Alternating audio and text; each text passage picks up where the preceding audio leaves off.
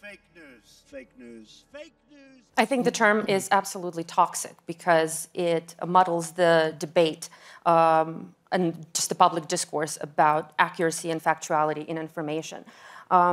It is we see it weaponized by public figures, but also by media organizations as a way to silence dissenting voices, as a way to avoid answering to any kind of criticism. Serious people don't say, fake news is news I disagree with. And so it's not about silencing dissenting views.